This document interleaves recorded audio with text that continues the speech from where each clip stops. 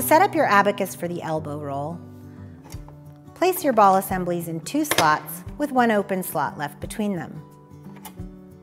For the ball roll, remove a 1 ball assembly or a 2 ball assembly and place it in the end slot. And remember to lock your abacus before you use it. Today I'm going to demonstrate elbow rolling in 2 different ways. First with the abacus in an angled position.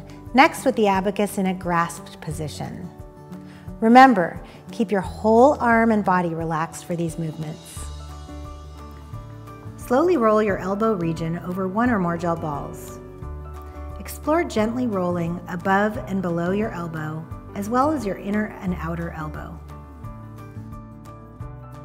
For the ball roll, guide with your opposite arm and slowly roll 1 or 2 gel balls over your elbow region while rotating your arm slowly and gently from your shoulder and moving your palm up and down.